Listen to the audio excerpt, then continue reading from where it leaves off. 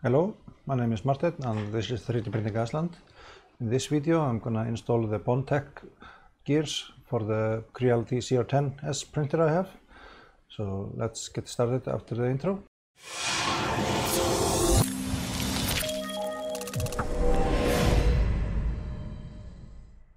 So I received the other day the Bondtech dual drive extruder for the CR-10 and I bought this myself, and there's no way sponsored video or a proper guide on how to do it. It's just a video on how I'll install it, and I have the PDF from the Bondtech website to help me along, but I want to show you my process on it. So let's first remove the old extruder. So the first thing to do is to remove the old extruder. I'm removing the Capricorn tube and the cable, and here's the filament sensor, and that will also be put in a housing. So I'm gonna open this one up. So inside here is a switch.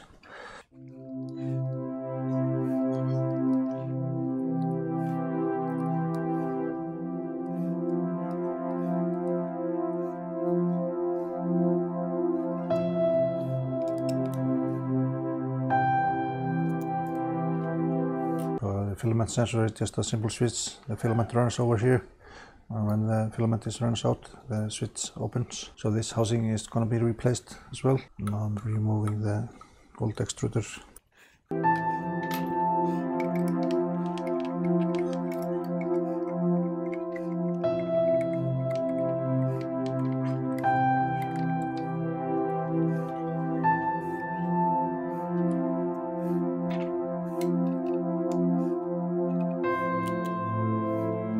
When you remove the last screw, the motor will come loose.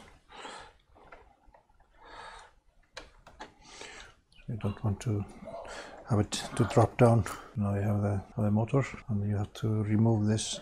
So this was the first step, to remove everything, and you have to remove this by loosening those two grab screws.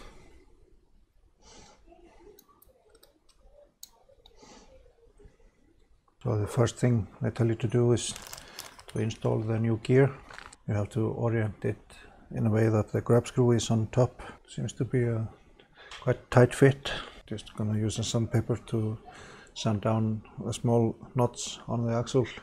After the second grab screw, it leaves a little bit of surface.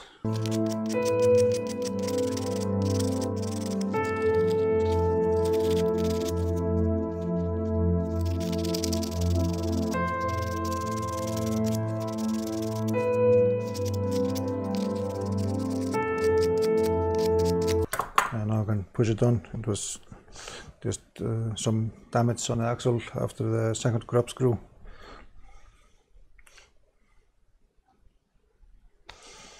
And they tell you to leave a 1 to 1.5 millimeter clearance from the motor to the gear. So you don't want to push it all the way, you have to leave a small gap. So here between should be a small gap. And now I can tighten the set screw. So now this gear is on, and I think it's in a proper position. And now you take this housing and you put in the filament sensor.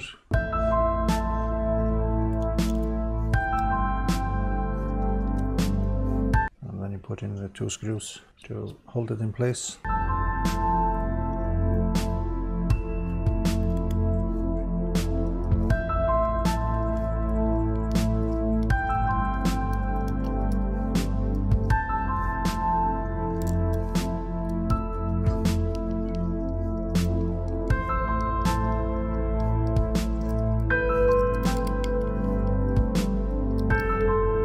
Just going to run a small filament through.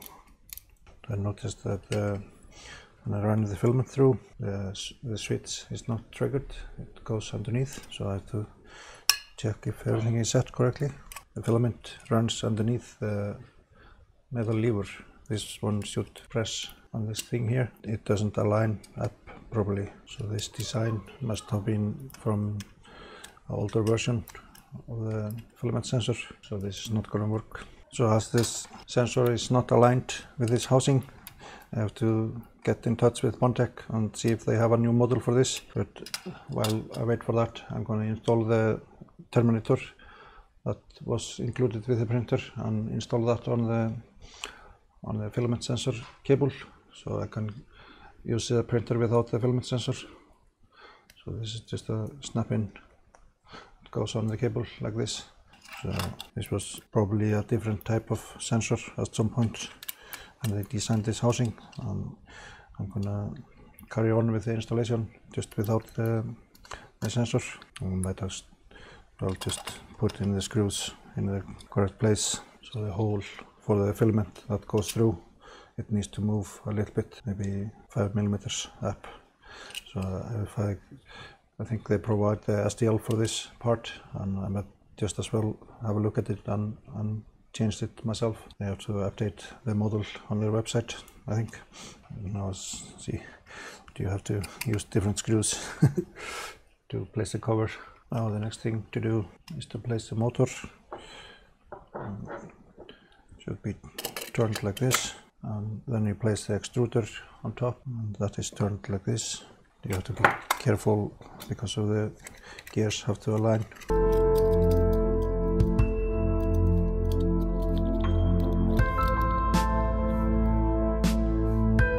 So now I noticed the hole is aligned with the Bondtech Extruder hole. So what needs to happen, the plate itself has to move, the hole itself has to be in the same place. So I'm gonna investigate this further and see if I can adjust this and print it again. Now I tell you to tighten up the screws.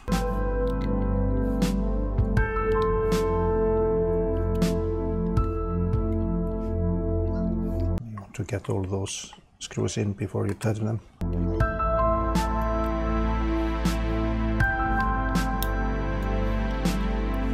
Now you want to install the knob.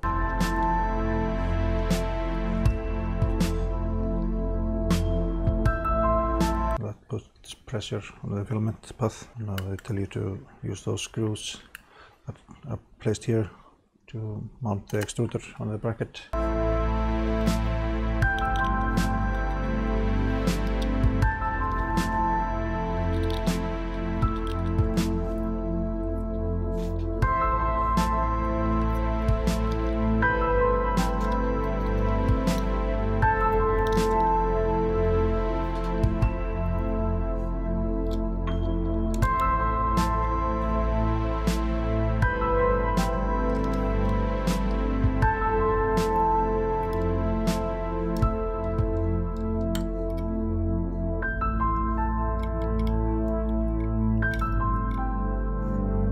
Now the extruder is in place, and now I have to connect the cable.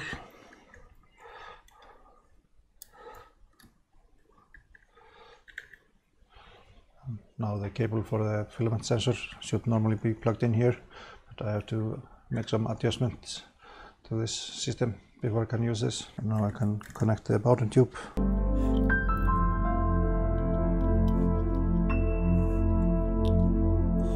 Everything is connected.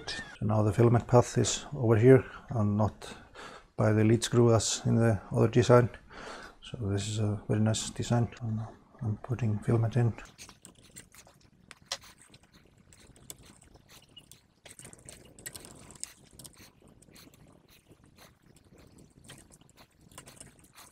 So now when I'm putting in filament, I don't seem to be able to push it through the Bondtech gears.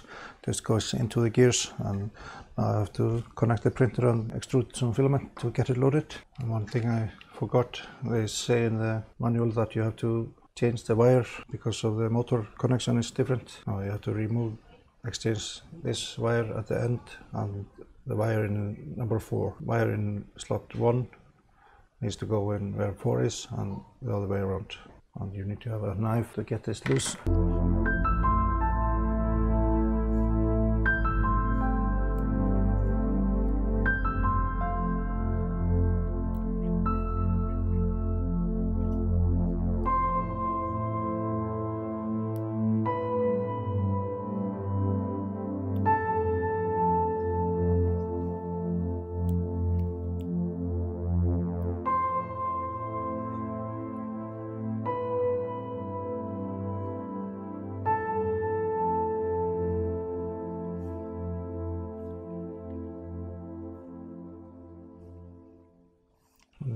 swap the wires, and they show you a good picture how it should be. I think this is correct. I'm turning the wheel. Decided to go ahead and modify this part, and what I did was just a very rough cut. Just lowered the location for this part by 2 millimeters, so it sits more down into the housing, and I had to just cut everything down, and just did that just with my knife. But you really should get this designed and printed out again, but I want to have this installed, so I just did it like this. Now when I push filament through, triggers the switch. This is working. Just installing everything again.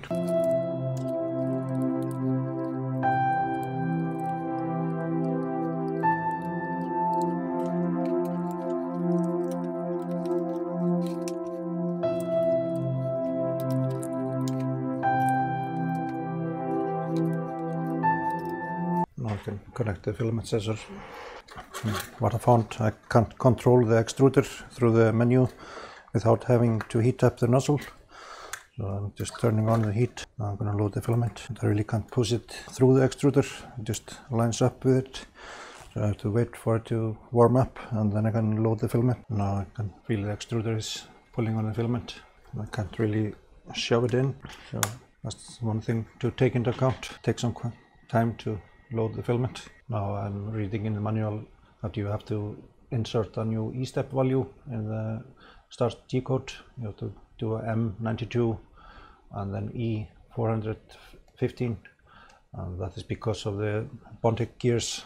It's a gear down system, so the motor has to move faster than it normally would have. So they say that you can also update the firmware, and I'm gonna have a look at that. In the firmware they say it is default steps per unit that has to change from 96 to 415. I have to have a look at how to flash the CR-10S printer. Now it has a bootloader, so it should be able to flash it without problems, but I haven't edited the configuration file for the Marlin before, but I have to investigate that. And now I've got the printer working. What I needed to do is, as the filament didn't go through the Bondtech gears when I was manually pulling it, I had to go into my Octoprint and manually feed the filament in, and that was quite a pain. I have to investigate further to see if I can manually load the filament without having to use the computer.